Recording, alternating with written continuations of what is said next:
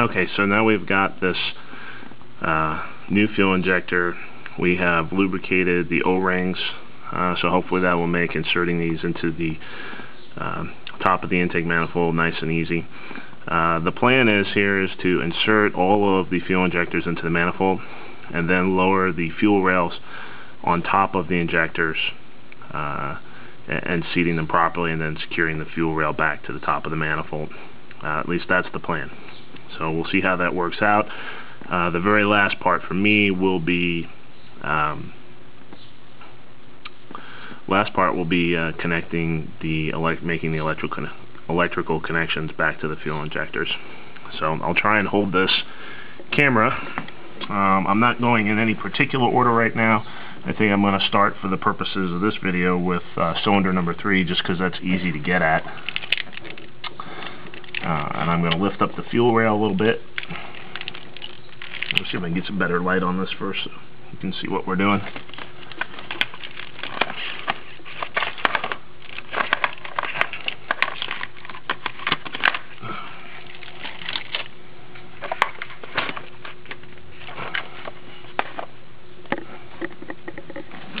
I don't know if you can see that, but down there, that is the opening for the number 3 cylinder. You can also see down there, there's a little plastic clip that I don't think I broke that one. No, I did break that one. Somebody else broke the others.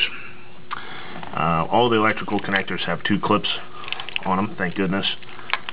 So when you break one, you have a little bit of a backup plan there. So we're going to go down here. I got to lift that fuel rail out of the way a little bit. Now, all of these electrical connections do point to the outside of the motor. Do not direct them towards the inside, otherwise you'll be hating yourself later. So we're just rocking this into place,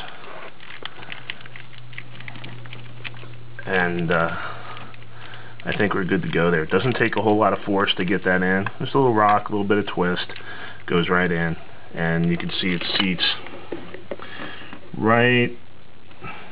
The metal of that fuel injector is pretty much just about right up against the manifold there. You don't need to jam it all the way down in there. It doesn't go that far. You've achieved the seal with the O-ring, and then once you get the fuel rail down on top of that injector,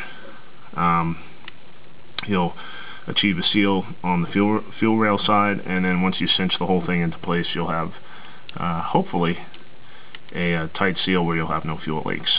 So I'm going to go repeat this process another 7 times to get all the injectors in there, and we'll see you here in just a moment.